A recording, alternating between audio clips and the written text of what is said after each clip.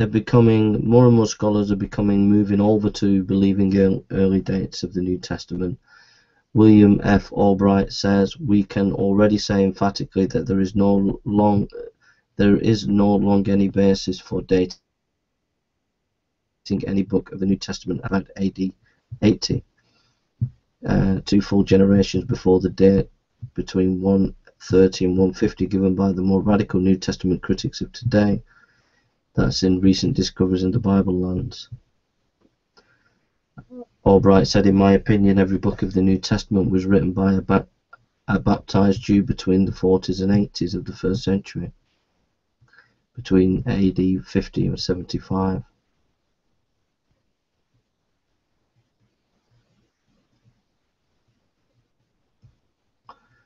Albright did research in Qumran and said that there are a number of key concepts in Qumran that can be traced in the Gospel of John, which puts John to an early date. John A. T. Robinson, also a skeptic, has also put early dates to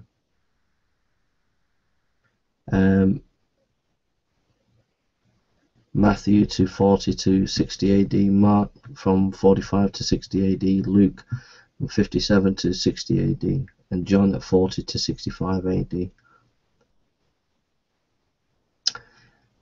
Some of the great evidences for the early dates of the New Testament is this incredible piece of information. There are all by the early church fathers. Now get this. Now the early church fathers are like the second generation leaders after the apostles, and leaders after them, the sort of first leaders after the apostles. Now get this fact.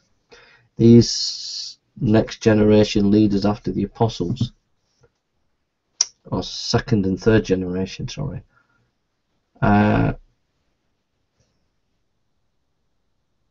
get this, this is staggering, give over 19,368 citations of the four Gospels alone.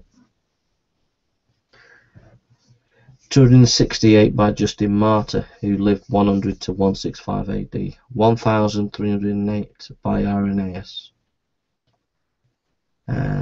round about late 2nd century. 1,700 quotes the Gospels by Clement of Alexandria, who lived around about 155 to 220 AD.